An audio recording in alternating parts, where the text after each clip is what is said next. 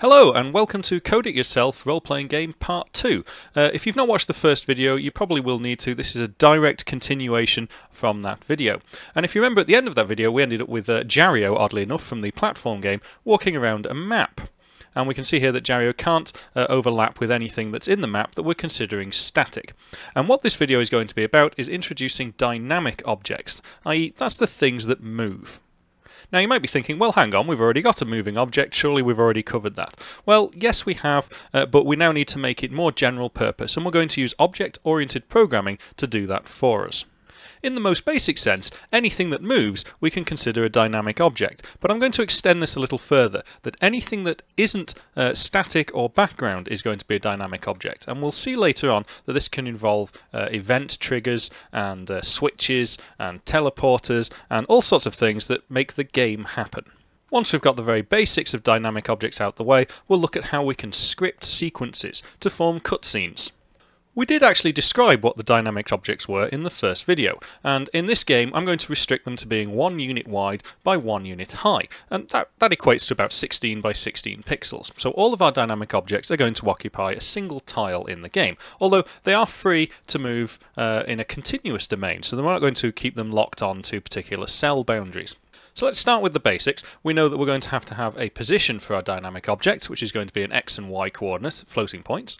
We know we're going to need a velocity, which will update the positions depending on the elapsed time, so we'll call that vx and vy. We're going to have 2 Boolean flags. Determine the collision detection properties of the dynamic object. Is it solid against the map? For example, Jario can't walk through a tree or a building. However, things like a bird or a bat might be able to fly on top of things. So we don't always want things to be solid against the map. We'll also see later on that sometimes we want to adjust these properties very briefly to help us get some certain effects. We're going to check, is the object also solid against other dynamic objects? So if we've got enemies in the game, again, we don't want the player character to be able to walk through them, but sometimes we might. So we're going to keep these flags a bit separate.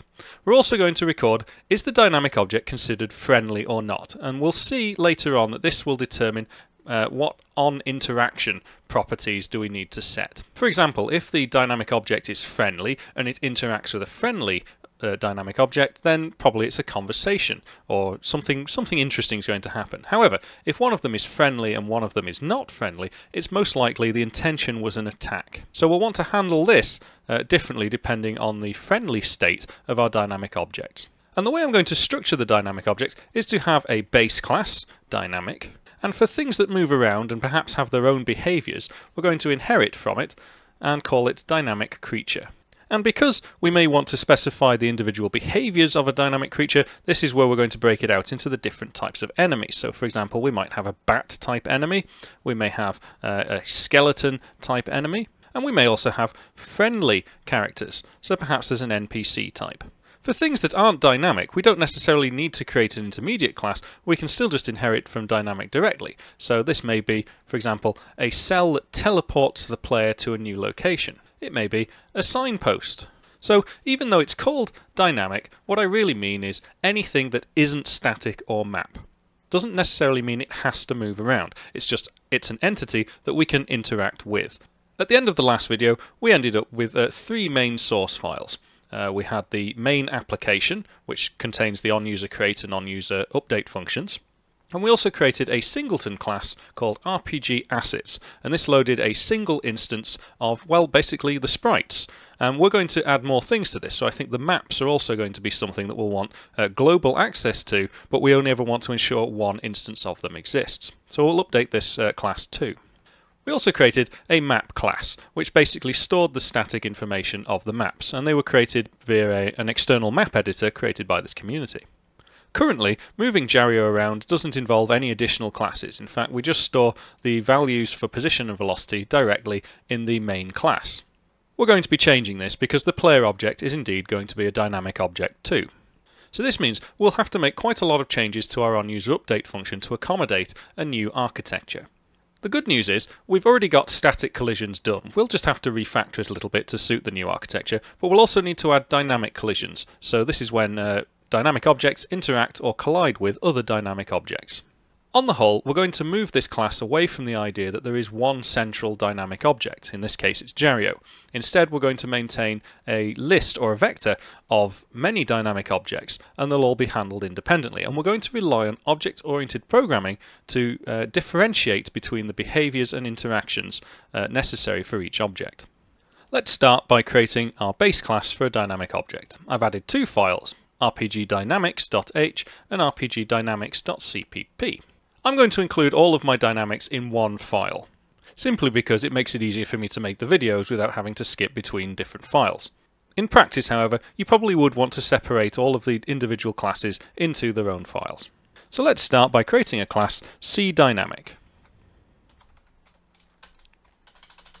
I'm not going to put the method bodies into the header file, I'm just going to prototype the functions.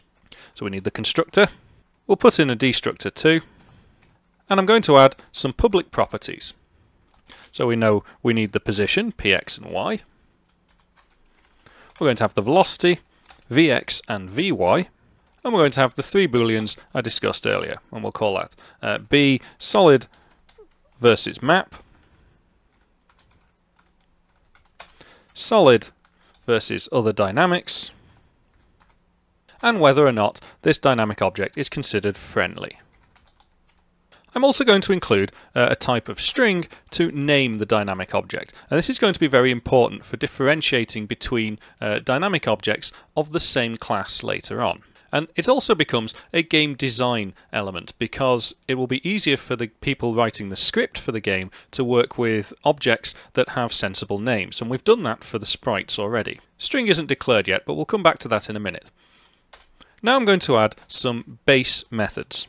And these are going to be overridden, so we're going to exploit inheritance and polymorphism a lot in order to facilitate the different behaviours of the object. So we'll start by creating a virtual function, and this means it is our intention that we're going to allow this function to be overridden. And this one is going to be called drawSelf. So the object is going to be responsible for deciding how it looks on the screen. And so to do that, I need to pass to it a pointer to an instance of the OLC console game engine.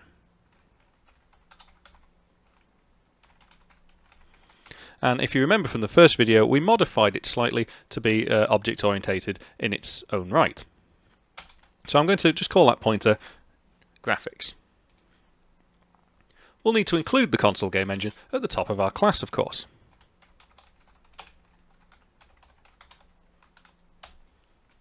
Now the console game engine does some naughty things. One of the things it also does is include string and sets the namespace. I'm sure you'll have plenty to say about that in the comments. One thing that's also important for the object to draw itself is it needs to know what the current global offset is of the screen, i.e. the camera position. And this is because the object will only know where it is relative to the world coordinates. It won't know where it is relative to the screen coordinates, so we need to provide this offset. Now, this function for the base class doesn't need a body. I could set it to be pure, which would make this class abstract. But in this case, I'm just going to leave it with a blank pair of braces. The second function I'm going to add, again, is going to be a virtual function, and it's going to be update. And this is where the object can update itself using the f-elapsed time provided by the game engine. Again, by default, this is going to do nothing, but you might be able to start to see where this is useful. Let's assume this dynamic object later down the line is a bat. During this update function, the bat will want to fly around, and this will allow us a facility to do this. I'm going to allow the dynamic object to be named via its constructor, so I'll just put in those parameters. So for our base class cDynamic, the dynamic object, all we've got are the two methods left to fill in. One is the constructor and one is the destructor. Right now the destructor doesn't need to do anything, but the constructor does need to specify what the name is. And we'll also take advantage of this opportunity just to initialize all of our variables.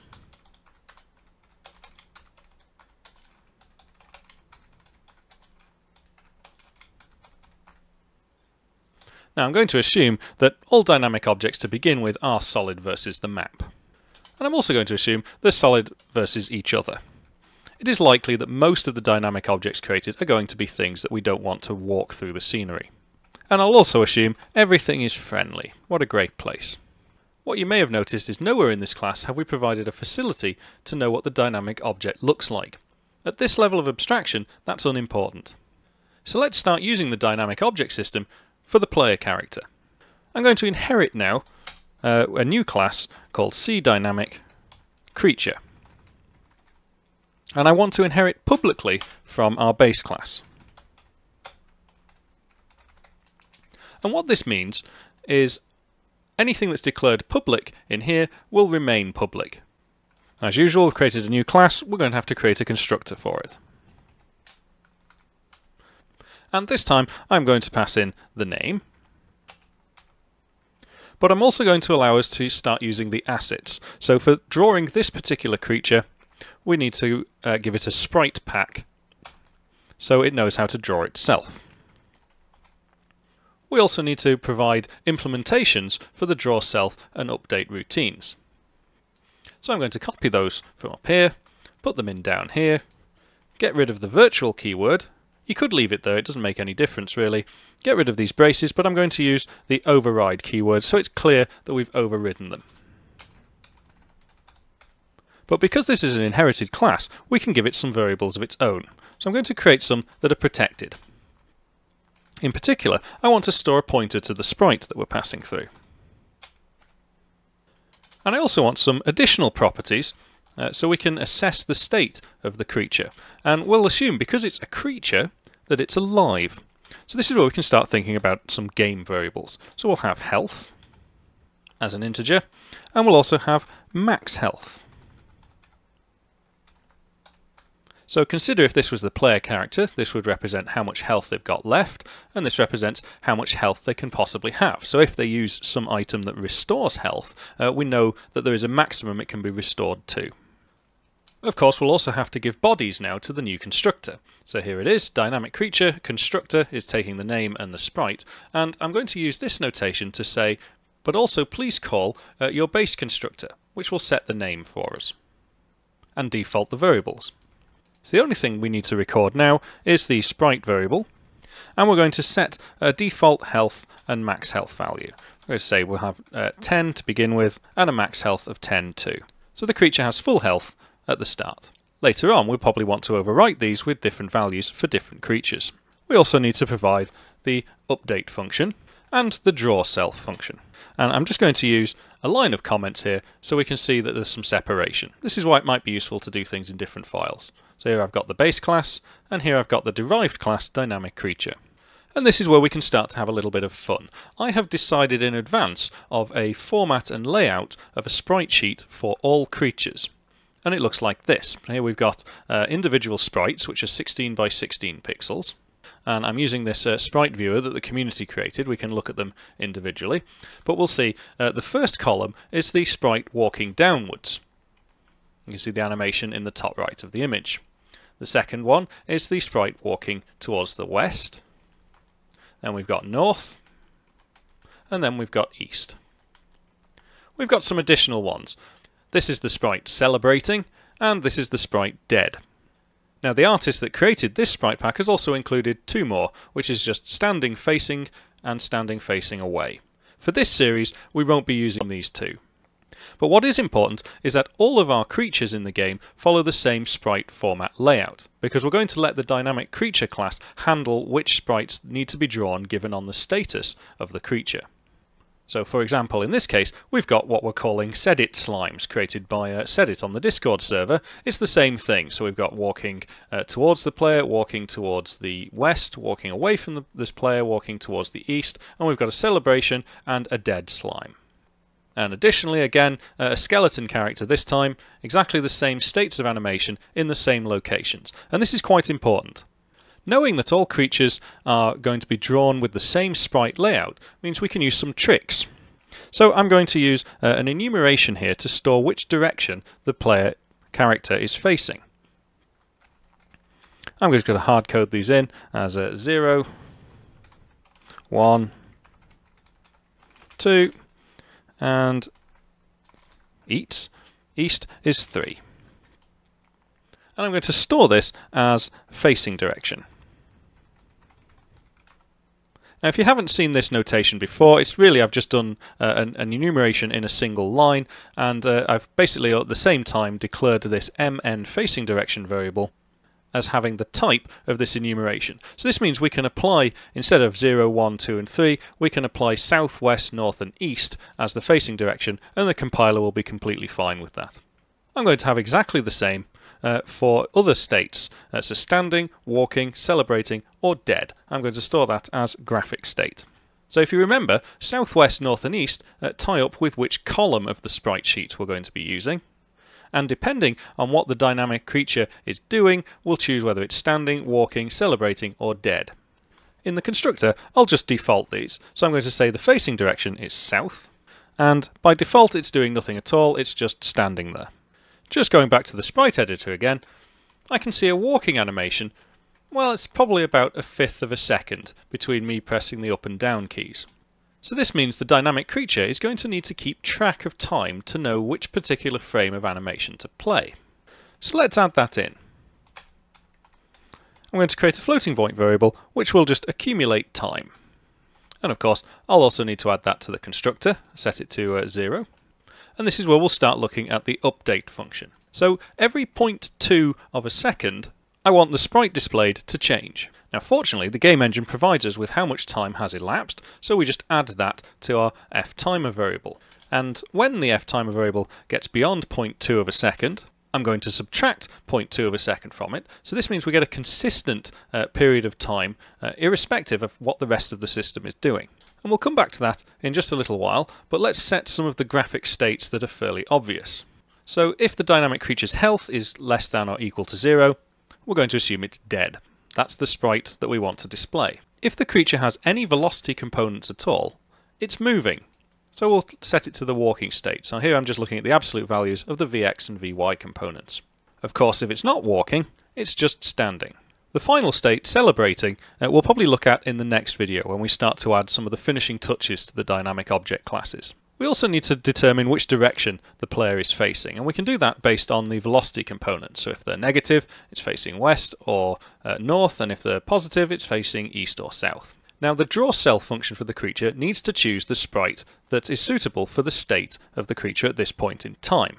So I'm going to create two variables, sheet offset x and sheet offset y, which are indexed into the sprite location. So in the top left here, that's sheet offset 0, and we go all the way over to celebrating, that's sheet offset 4. And of course in the x direction, and if we've got a 1 sheet offset in the y direction, we've moved down to the next row of sprites.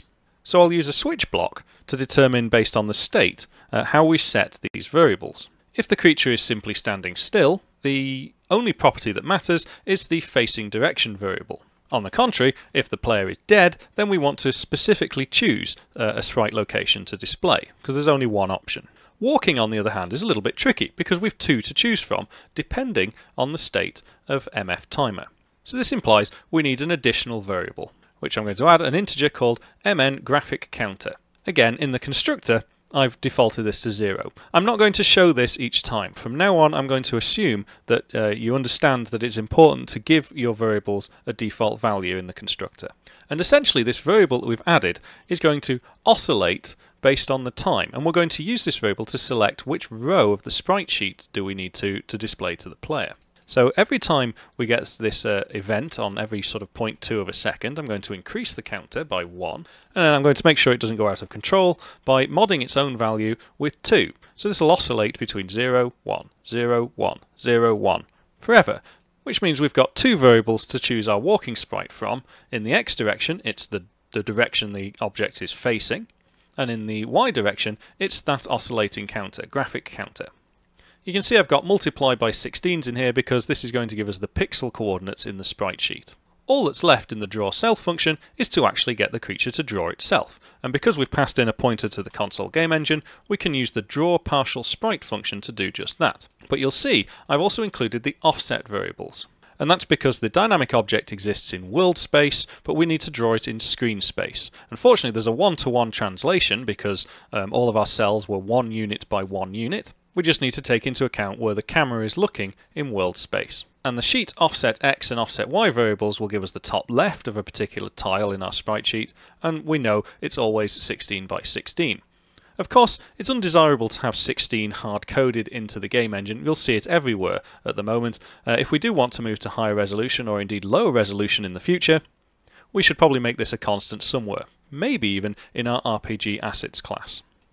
For now though, I'm going to hardcode it in because to me it helps me visualize that this offset is one full unit of pixels in our game space. So let's just have a little recap of all of that. We've got a sprite sheet which is carefully laid out to be usable by the game engine. If we don't obey the rules of the sprite sheet, none of this code will make any sense. In the update function, we're determining what state the dynamic creature is in. At its most basic, is it walking, is it standing, or is it dead? And in the drawSelf function, we use that state information to decide which sprite of the sprite sheet to extract in order to draw on the screen. Let's now go back to our main file and include the RPG dynamics files we've just created. And instead of hard coding in a dynamic object like this, we're going to use our new framework. But I'm not going to create a creature outright. What I'm going to create is just a C dynamic. And I'm going to call it MP player for now. So it's a pointer to a dynamic object that's going to represent the player. Just for those thinking ahead, we will be changing this a little bit later on.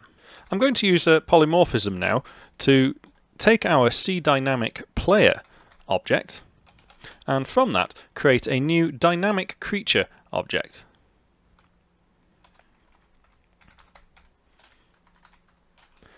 Which needs a name, and we'll call this one player.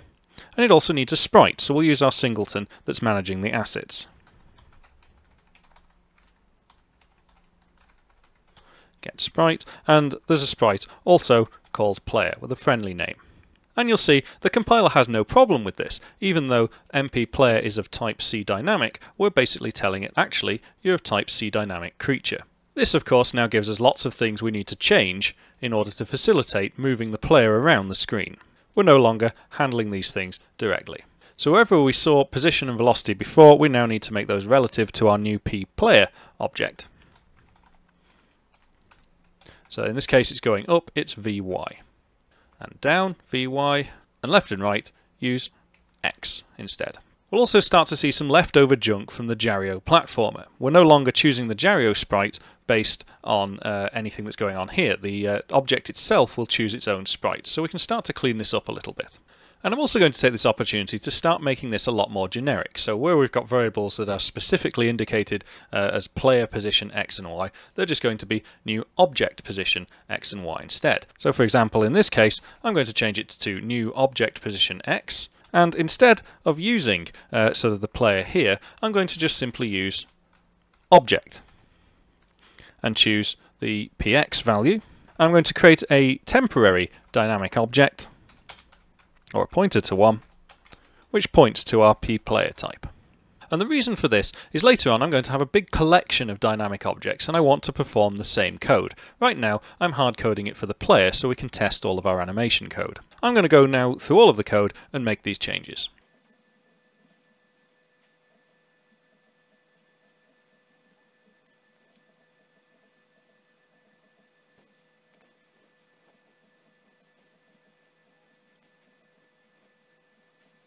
Right, I always by default want the camera to follow the player object, so here we will use it explicitly. And this is where we're going to always need access to a variable that represents the player object. So even though the player is bundled in with a bunch of dynamic objects, it's always useful that the player has some sort of priority access. So here I'm going to set the camera to its position in the X direction, and here I'm going to set it to the Y direction. So I've just gone through and updated all of the static collision code to handle a generic object, although in this case the generic object is hard-coded to be the player. The only thing left to change then is how it draws itself. Well, we've already drawn the map, so once we've drawn the map we then want to draw the object. And instead of just drawing the player, it's going to be drawing all of the dynamic objects later on. So we'll try and keep this as generic as possible. Instead of drawing the object using the draw partial sprite routine, we'll get the object to draw itself using its drawSelf function. And so we just need to pass a pointer to the console game engine, so I'll use the this keyword for that. And we need to pass in the camera offsets, which is much tidier. And this is where we'll start to see some of the power of object-oriented programming, is we've really quite simplified this now. The object hides the nasty code full of constants and things to make things appear on the screen. And this same code will be for all of the objects that are considered dynamic. When we created our player, the constructor of the dynamic creature just specified 0, 0 as the location. I'm going to hard code this to a more sensible number so the player is in the map. So I'll pick a number. Let's say he's at location 5, 5. Right, so that's been a big lot of code. Let's see how it goes. So we can see the player character is in the map, and we're moving around like Jario. What we don't see is any change in sprite. All we've done is successfully replace Jario for Witty. That's the name of this guy.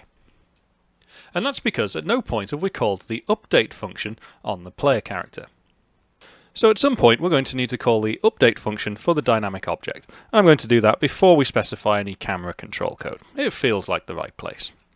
And it's just calling the update function with the elapsed time. So let's take a look now. Well, good. The character is starting to walk in the right direction. He's facing the right way at least. And he is indeed walking. But it's very fast. And this is where we're going to have to start thinking about some of the game design elements. He's clearly moving too fast for his walking animation to make much sense. So where we were specifying the velocity to 10, I'm going to set it to 4. And that's much more sensible. Very nice. Now we've got maps and we've got at least one moving object, we can start to have a little bit of fun. Let's start thinking about cutscenes. Let's start by making an assumption that the cutscene only controls the player object, given that that's all we've got so far. So we've got a dynamic object, which represents our player, but let's say we want to move the player to a certain location, present some dialogue, move to another location, present some more dialogue, wait for a minute, do something. There's a sequence of events that we can perform in order to facilitate plot and give the game some atmosphere. So we might want the character to be able to walk to a different location. So we know that that is some sort of command that we're going to need. We may want the character to simply just wait. So let's add some parameters to these two. So if we're going to walk to, we know that we're going to have an X and a Y. If we're going to wait, we know we're going to have some duration in seconds. Let's say we want the character to say something. Well, we probably want to show some dialogue. That'll be some sort of text. What we need is a program within a program. And the way I'm going to do this is to create objects which represent commands. And a queue of these commands is sent to what I'm calling the script processor. And whenever the script processor has something to do, it stops player input. And surprise, surprise, we're going to use object-oriented programming to handle all of this for us. So I'm going to need a basic class called command. And commands are going to be temporarily in control of something until the command has been completed. So I'm going to create a flag completed. And I'll add two methods to this command. Start, which starts the process of the command happening. And as usual, we'll have update. In case the command takes a certain amount of time, we need that time to elapse. So this will also then take elapsed time. To implement a cut sequence, we'll queue up a sequence of commands. This queue is fed into the script processor. And the script processor will then go and control the game engine. So if this queue is empty, the script processor has nothing to do. It's not in control of the game engine. In which case, presumably, the player is in control of what's happening. So the script processor will also stop player input. And for all of the different commands we want, we're going to subclass ccommand for the individual implementations. So for example, a wait command, we might want it to count the elapsed time before we can set it as being completed. For the move command, we'll probably want to pass in a dynamic object for the command to take control of whilst it moves it to the location it needs to be. And once it's reached that location, it's completed. So each time the script processor determines that a command has been completed, it removes it from the queue and the next command gets put in place. Once all of the commands are finished and the queue is empty, control is given to the player again. I appreciate with my simple scribbles on the screen, this is quite a complicated idea to express, but the code itself is quite simple. So let's do that. As before, I've gone ahead and added rpgcommands.h and rpgcommands.cpp. Here is our basic command class. it does nothing of any function. All it's doing is defining the interfaces which subclasses of this will use to implement what the command should be doing. Let's create another class, our script processor, which implements the theatrics. And before we get to adding any interface functions, we know that the script processor has a queue of commands, and I'm going to use a standard list to implement this. We also know that the script processor is going to govern whether or not the user, the player, has any control. So we'll have a very accessible flag to deny the player control if necessary. I'm going to add two interface functions. The first is add command, which is simply going to add an instance of a command to the list. And the second is process commands, because commands are a temporal thing. They're not just a single event. It takes time for a command to walk a dynamic object from one location to another. So a command doesn't just happen instantly and it's finished, it takes a duration. So let's add the simple ones first. We've got a constructor for our script processor, and we've got add command, which is just going to push the pointer to a command object to the back of the list of commands. The important one is the process commands function. We're going to call process commands every single frame. That's why we're passing elapsed time with it, because some commands are going to require that duration. This means we can also choose whether or not to enable player control on a frame-by-frame basis, and we'll do this simply by checking, is the command list empty? If it is empty, then the player has control. There's no commands to interfere with that. If there's anything in the list, we'll deny the player control because we're going to assume some sequence of events is taking place that hasn't finished yet. So if the list does contain something, we need to do something. If it's not empty, let's check to see if the command at the front of the list has been completed yet. If it's not been completed, then whatever's at the front, we want to call the start function on. That will cause one-off initialization. In fact, it actually won't, because right now this is getting called every single frame, and so that means this start function is also getting called every single frame.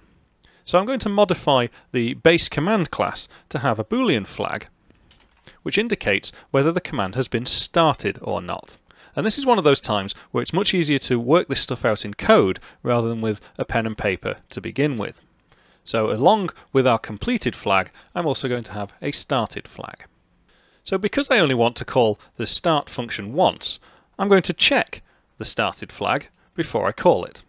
So here we've got, if the list is not empty, that means a command is available. If the command at the front of the list has not been completed, check to see if it's been started. If it's not been started, then start it, and this will only occur once, so this becomes an event. If the command has been started and it's not completed, it's a command currently in process, so we want to call the update function instead. If in the situation that the command at the front has been completed, we want to delete the command because we're going to pass it in as a pointer, and we're going to remove it from the front of the list. And right now, this is all our script processor needs to do. It just maintains access to this list and calls the start function or the update function as necessary by the sequence. So let's go and create our first command subclass. And I'm going to call it moveTo, which is going to walk a dynamic object from its current location to a target location. And so I'll create a constructor for this, which takes in that information. So the first thing we do is take a pointer to the dynamic object, and remember this can be a creature, it can be anything at all, because as long as it inherits from the base class, all we need to do is pass that pointer in. The compiler will sort the rest out for us. I'm going to take a target X and Y location in world space, and I'm also going to say how long should it take for that operation to occur. So if we want the dynamic object to move quickly, we'll set a short duration. If we want it to walk there slowly, we'll set a long duration. We're also going to override the start and update methods of our base class. Now what's important to note here is that the class itself is going to take control of the object. So we need a whole host of private variables for this one command to facilitate a linear interpolation from the start location to the target location. So let's add some private variables. The first is going to be the dynamic object itself. We're also going to take the starting position, X and Y. We're going to set the target position, X and Y. And we're also going to store the requested duration and the time passed so far, because we're going to interpolate between the starting position, the end position, by calculating the time so far over the duration. you'll notice we've got some squiggly red lines under the dynamics. So we need to include RPG dynamics in our file. Let's go and add some body to this. So for our command move to, the constructor is going to take the target position and set the time so far to 0. For the duration, and just to make sure that the user doesn't enter inappropriate durations, I'm going to take the maximum between the duration specified and 0.001 of a second, i.e. 1 millisecond. And this is important to avoid a divide by zero error later on.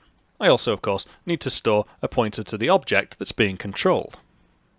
Now, why haven't I updated the start positions here? Well, simply put, I don't know where the object will be when this command is called. That's why we have the start function. If I've got a sequence of movements, I need to make sure that one movement has finished before the next, so the object's location will have changed. If I just specified the object's starting location as soon as I created the list of commands, well, it will have captured the object's position at that time I created the list, which could be different to when this command is called during the execution of that list. So the start command happens once and says, take a snapshot of where the object is now, and this could be at a point in the future. And so it is in the update function that we implement the linear interpolation. And this is going to be a standard linear interpolation. I've done videos on linear interpolation before. I'm not going to go into the details. Essentially, we take an accumulation of the current time divided by the overall duration. That gives us a normalized value, and we use that normalized value in effect to choose a point on a line between the 2 points, which I'm going to do here. I'm also going to specify the velocities, which is simply the amount of distance expected to be covered over that duration, because speed equals distance over time. Once the expected duration has expired, we make sure that the object is precisely where it should be, because the linear interpolation may be somewhere really, really close, but it might not be precisely. So I'm going to set it exactly, I'm going to set the velocities to 0, and I'm going to set the completed flag to true. This command has now finished. And so on the next process commands update, the script processor will identify that this flag is true, reject this command, and move on to the next one if there is one. So let's try this out by hacking something into our main file. Firstly, let's include the commands file. And I'm going to create a single instance of our script processor called mscript. To test the theory, I'm going to hard code a little script in place whenever the user presses the Z key. So we'll look for that event. So if the Z key is released, we're going to add some commands to the script processor's queue. So I'll take mscript, add command. Now, our command is the base class command, but of course we can use inheritance and polymorphism to actually specify the command that we want adding to this queue. And this is where polymorphism can be really strong, because all of these commands are going to be different objects, but this queue is quite happy to contain them all. And because we've got a common interface between these different objects, they can all have different behaviours. Now we know it takes a pointer to a command, so I'm going to have to use the new keyword, because we know that the script processor also deletes and cleans up the commands once it's done with them. So in this case, it's a move to command, and the object that we're going to move is the player. And for the first command, I'm going to move the player to 10, 10. And I want that to take 3 seconds. Once it's moved there, I'm going to move it to, we'll move it 5 across and keep it on 10. And then I'm going to move it from 15 to 15. And then we'll move it back to the start location. So it doesn't really matter what it's doing, it's just going to take control and move the player around for me. Script processing has to take priority over anything else. It's going to decide whether the player has input or not. So that's going to be the first thing I'm going to do in onUserUpdate. And the reason we want this at the start is because the current command might disable user input. So we'll check for that. If it's allowing user control, then we can allow the checks for the different keyboard commands. Let's see how this works. So now I've got control over the player. You can see I'm walking him around, and if I press the Z key, the engine is now in control. I don't have any further control. I can press the keys, it doesn't matter. But we can see it's executing the script, so the character is walking out a small triangle. And now I've got control again. So if I press Z key, the first thing the character does is move to 10:10 in 3 seconds. Then it was 15:10, then it was 15:15, and then it goes back to 10:10 again. And the nice thing is, all of the walking animation and everything else is all being handled for us. So even though we've added a completely different method of control, the game engine itself is sorting out what's necessary behind the scenes to facilitate the type of animations we want. Okay, so we have a single command, move to, and we have a single dynamic object, creature. Let's make the code handle multiple dynamic objects. I'm going to store my dynamic objects in a vector. And in the onUserCreate function, I'm going to create a few more. So I'm going to create a couple, and we'll just call them Skelly1 and Skelly2. And they're not going to use the player sprite. We want them to look a bit different. So let's have a look in our assets file. What have we got? Well, we've got one called Skelly. How convenient. So let's give it the Skelly asset.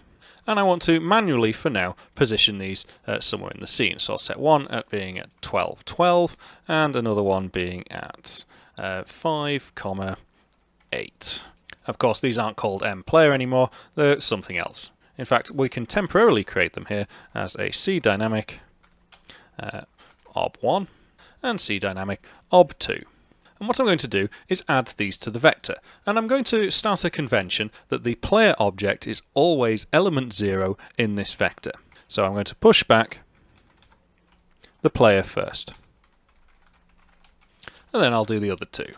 And this is a little design convention which we'll see is quite useful later when we're starting to implement a quest system and handling maps full of different types of dynamic objects. If we always know where the player is, then that can make things a lot easier later on. So of course we need to handle things a little bit differently now. We need to put all of our update code for objects in a loop, and we'll use an auto for loop for this, where each object is going to be called object.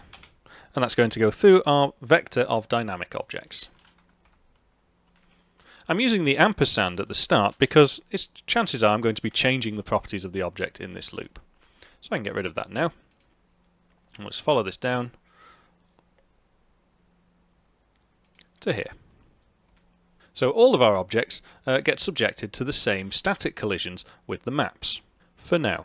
I also want all of the objects to draw themselves, so I'm going to copy that and use it again down here.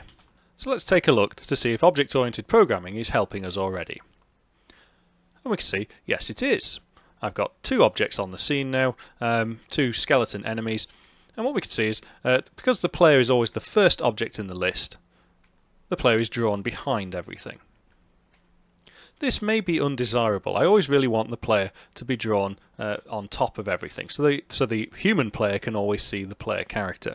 I'm going to fake this, and this will cause some concern amongst some of you, simply by drawing the player object directly as the last thing that gets drawn. This may seem a little bit wasteful, because we're already drawing the player once.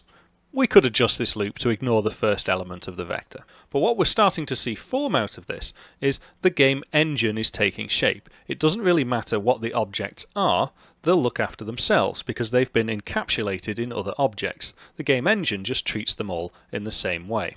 So let's add a command to move one of these other objects. Let's take ob1. So we know it's already at position 12:12 to start. So in between our character walking around, let's add another move command for object 1. And we don't know that it's going to be called object 1, so we'll use the element at index location 1 of our vector.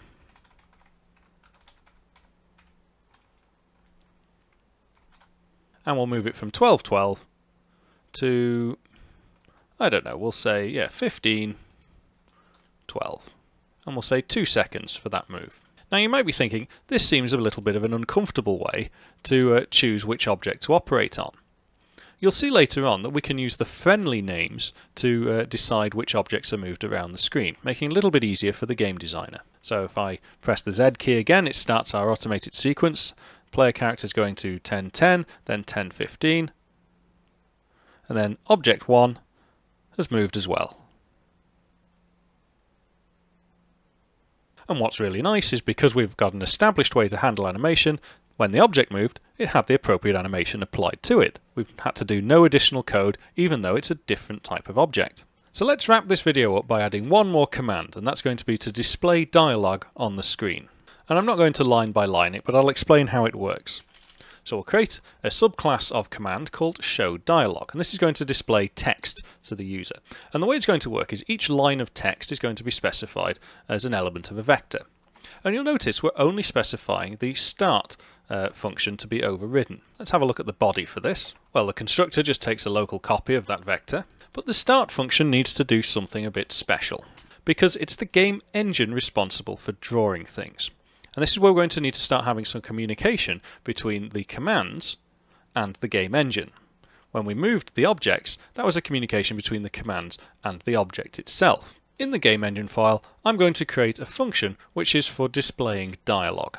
showDialog, and it takes again a vector of lines. But we also need some additional properties to handle the showing of dialogue. We're going to store the dialogue that's being shown, and I'm going to create a Boolean flag that says whether there is dialogue on the screen at the moment. And this is quite important because dialogue is one of the only commands that we don't have any computer control over. The human player may take longer to read the dialogue than you might expect, and we don't want to specify a fixed duration that it's on the screen for. So instead, what we're going to do is show dialogue until the user presses the action button, which in this case is going to be the space bar. Of course, one option could be just to freeze everything until the dialogue has gone away, but then if there are any background animations taking place, they would also be frozen too. So it's important that we somehow cache the dialogue information and respond to it in a real-time way. So all our showDialog function is going to do is take a snapshot of the dialogue to show and set this flag that we are indeed showing dialogue on the screen. Now, I don't want to just render empty text to the screen. I want it to look like it does in an RPG game. So I'm going to create another function called displayDialog, which is going to handle drawing the dialogue in a pretty way. And this is probably going to be the first instance of where I'm just going to be putting code into this game engine, but not talking through it in detail, mostly because it's not very interesting. So really all this function is going to do is draw a background rectangle of a size appropriate for the dialogue that's been given to it. Now, because each line of dialogue is a separate element in the vector that's passed to it, I can work out how many lines of dialogue are displayed on the screen by looking at the size of the vector.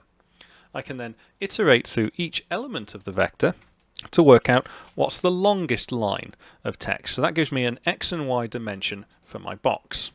The box is going to be a blue rectangle with a white border, and that's what all of this code does. But it draws the white border sort of 1 pixel offset around, and it knows the size of the font that we're using in order to draw the box to the correct dimensions. Then it's just simply a case of using our already created drawBigText function from video 1 to put the text inside that dialog box.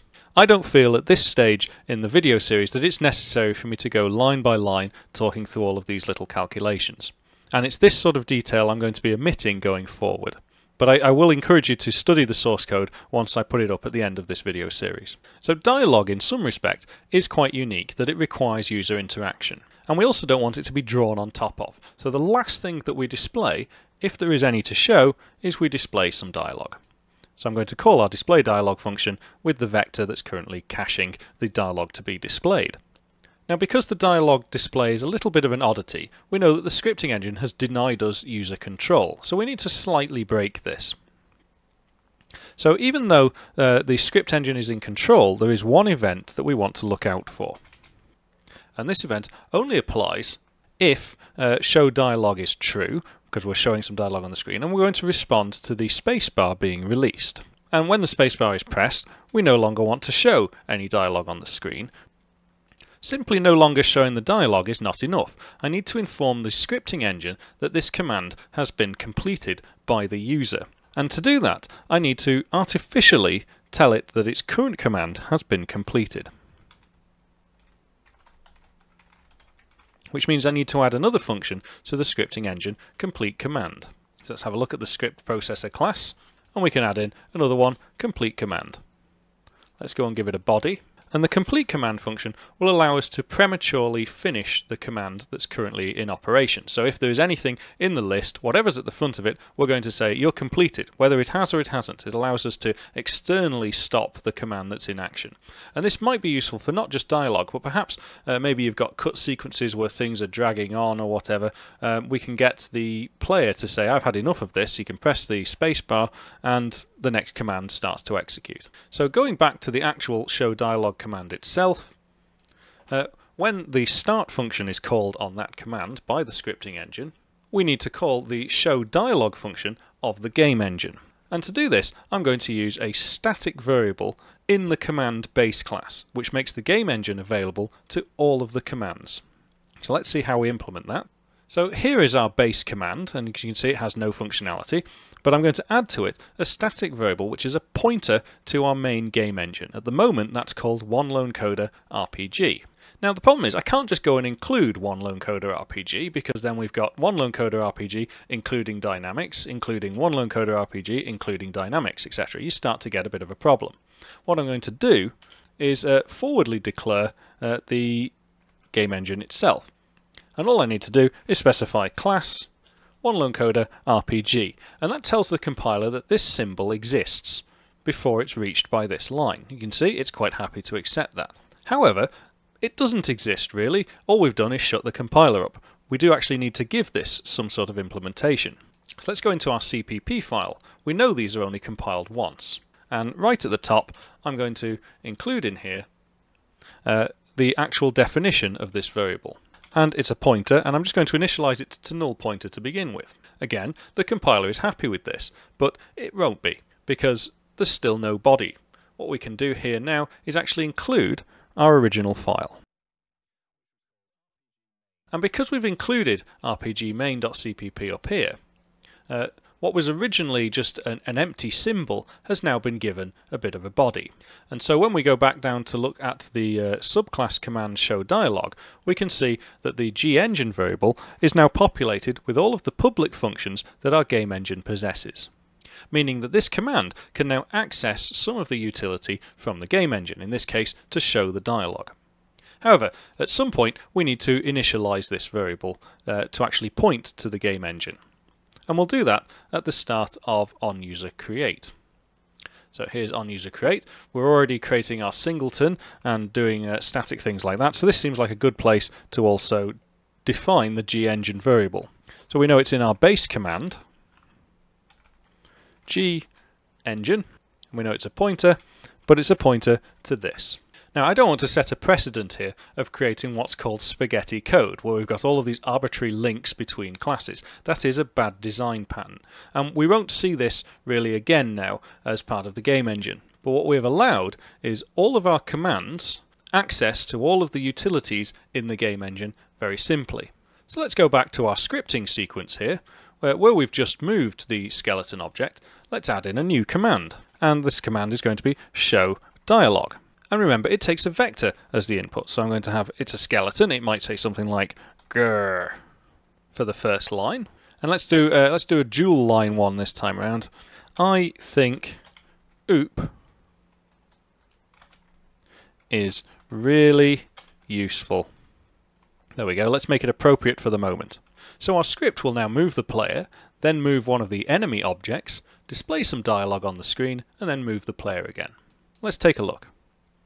So here I've got control over the player. I'm going to start the scripting sequence. So the player moves to the starting location. It's executing his first command. Now we're moving the enemy object. The enemy object has called the command show dialog, and we'll see we've got no user control, but everything has stopped. There's no more sequencing going on until I press the spacebar. And we can go through the dialog. And then the sequence carries on as normal. And I'm back in control. So one final thing, we can see when we're creating scripts we're getting a lot of code which is very similar, and we don't want to have to type it out over and over again. In this instance, I would suggest using a macro. So at the top of this file I'm going to declare a macro simply called x. And it takes an argument n. If you didn't know, yes, you can pass arguments to macros. And we know that in this case the code looks like this. mscript.add command new C command, and then there's an underscore. But then we want to use some macro syntax to concatenate the string that is n to that command. Wrap the whole thing up in a bracket and we're done. So if we go back down here, what I can do now is get rid of all of this and simply replace it with x and open brackets. And you see it's quite happy there. We've created our own little scripting language inside of another program. And so that's all for this episode. In the next episode we'll look at how we can combine scripts and sequences with quests, and how we can get everything to glue together to start forming the basics of an RPG. If you've enjoyed this video, please give me a big thumbs up, have a think about subscribing, and I'll see you next time. Take care.